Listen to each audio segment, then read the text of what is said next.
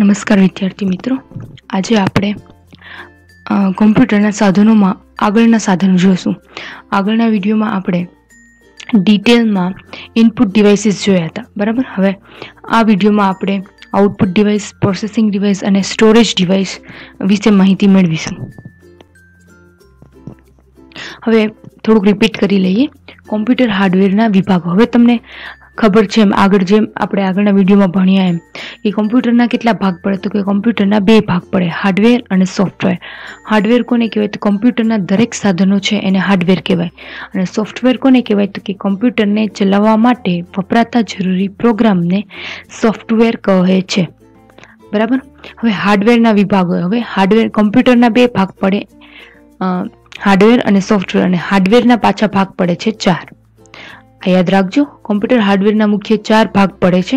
એમાં પહેલું છે ઇનપુટ ડિવાઇસ, બીજું આઉટપુટ ડિવાઇસ, ત્રીજું પ્રોસેસિંગ ડિવાઇસ અને ચોથું સ્ટોરેજ ડિવાઇસ.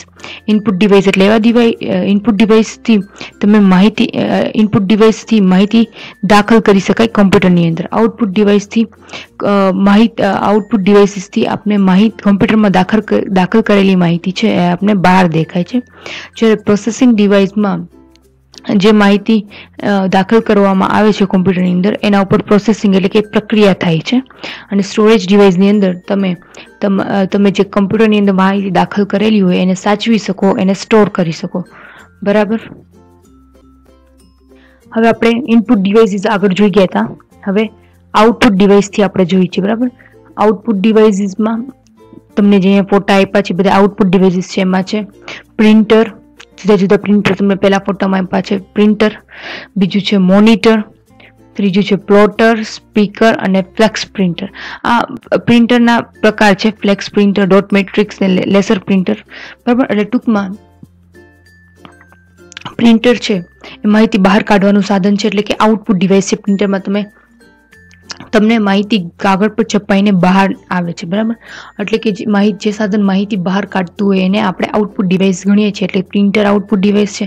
ત્યારબાદ મોનિટર, આપણે કીબોર્ડથી કાંઈ પણ માહિતી ટાઈપ કરી હોય એ આપણે મોનિટરની સ્ક્રીનમાં દેખાતી હોય છે, તો એ માહિતી બહાર દેખાડવાનું કામ કરે છે, એટલે મોનિટર પણ આઉટપુટ ડિવાઇસ થશે. અને ત્યારબાદ સ્પીકરમાંથી આપણે અવાજ બહાર સંભળાય છે, બરાબર. એટલે સ્પીકર એ આઉટપુટ ડિવાઇસ થશે. એટલે આઉટપુટ ડિવાઇસ 3 છે, મોનિટર, પ્રિન્ટર અને સ્પીકર. આ 3 વસ્તુ યાદ રાખજો. આઉટપુટ ડિવાઇસમાં મોનિટર, પ્રિન્ટર અને સ્પીકર, આ ત્રણેય આઉટપુટ ડિવાઇસ છે. હવે ત્યારબાદ છે પ્રોસેસિંગ ડિવાઇસ. પ્રોસેસિંગ ડિવાઇસ એટલે એવા ડિવાઇસ કે જે કોમ્પ્યુટરમાં દાખલ કરેલી માહિતી પર પ્રક્રિયા કરે છે, બરાબર. એટલે કે પ્રોસેસિંગ ડિવાઇસ એટલે કે માહિતી પર પ્રક્રિયા કરવાના સાધનો, બરાબર. હવે એમાં 3 સાધન છે, પ્રોસેસર, મધરબોર્ડ અને મેમરી. તમને પ્રોસેસર દેખાય છે. આ પ્રોસેસર કોમ્પ્યુટરની અંદર ફિટ કરવામાં આવે છે, બરાબર. આ પ્રોસેસર વગર તમારું કોમ્પ્યુટર ચાલે નહીં.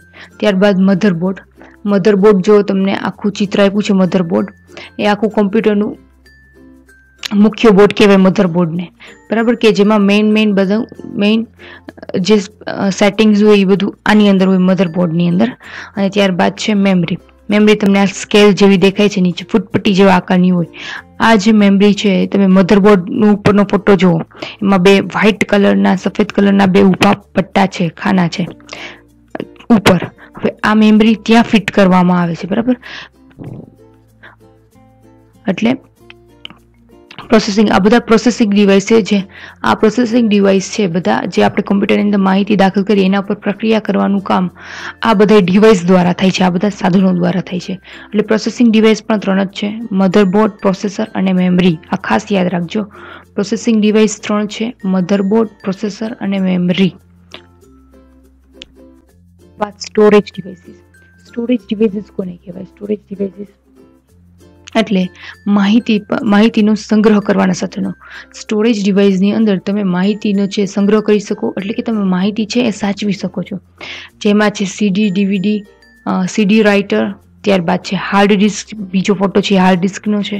એના પછી છે USB પેનડ્રાઈવ તો તમે બધા જોઈ જશે. અને ત્યારબાદ છે કેબિનેટ અને SMPS, બરાબર. હવે આ બધા છે સ્ટોરેજ ડિવાઇસ છે કે આ સાધનો દ્વારા તમે કોઈ પણ માહિતી છે એનો સંગ્રહ કરી શકો. જેમ કે સીડી, ડીવીડી છે, ડીવીડી રાઇટર, સીડી રાઇટર, એટલે કે સીડી ને ડીવીડી ટૂંકમાં તમારે યાદ રાખવું છે. સીડી અને ડીવીડી એ સ્ટોરેજ ડિવાઇસ છે. સીડીની અંદર તમે કોઈ પણ માહિતી છે સંગ્રહ કરી શકો છો, જેવી કે કોઈ પણ સીડીમાં આપણે મૂવીઝ જોઈ શકીએ છીએ, ગેમ્સની સીડી પણ આવે છે.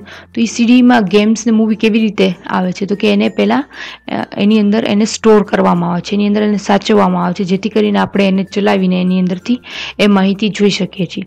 એટલે સીડી અને ડીવીડી બે સ્ટોરેજ ડિવાઇસ છે. ત્યારબાદ છે હાર્ડ ડિસ્ક. હાર્ડ ડિસ્કનું કામ એ સીડી ડીવીડી જેવું છે કે જેની અંદર તમે માહિતી સ્ટોર કરી શકો. પણ ફરક એટલો પડે કે આમાં હાર્ડ ડિસ્કમાં સૌથી વધારે માહિતી તમે હાર્ડ ડિસ્કની અંદર સમાળી શકો, સૌથી ઓછી માહિતી સીડીની અંદર સમાય, અને સૌથી વધુમાં વધુ માહિતી તમારે સ્ટોર કરવી હોય તો તમારે હાર્ડ ડિસ્કનો ઉપયોગ થાય. હાર્ડ ડિસ્કની અંદર સૌથી વધારે માહિતી સાચવી શકાય, જ્યારે સૌથી ઓછી માહિતી સીડીની અંદર સાચવી શકાય.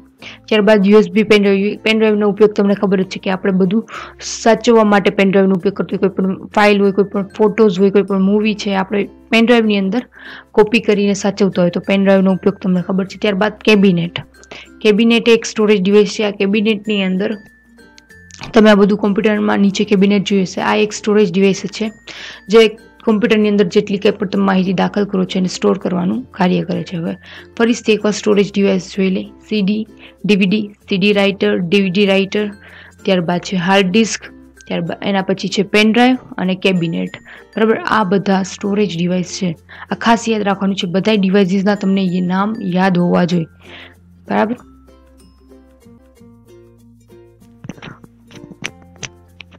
હું આશા રાખું છું કે તમને આ વિડીયોમાંથી input device, storage device, processing device અને આઉટપુટ ડિવાઇસ, આ બધા ડિવાઇસીસના નામ તમને ખાસ યાદ રહેવા જોઈએ. એટલે આ વિડીયો ઉપરથી તમારે બધા જે ડિવાઇસીસ છે એના નામ પાકા કરવાના છે, એના નામ યાદ રાખવાના છે, કારણ કે પરીક્ષામાં આ બધા નામ પૂછાય છે. બરાબર, એટલે આ બધા નામ છે, બધા ડિવાઇસીસના નામ વ્યવસ્થિત પાકા કરવાના છે. Okay, thank you.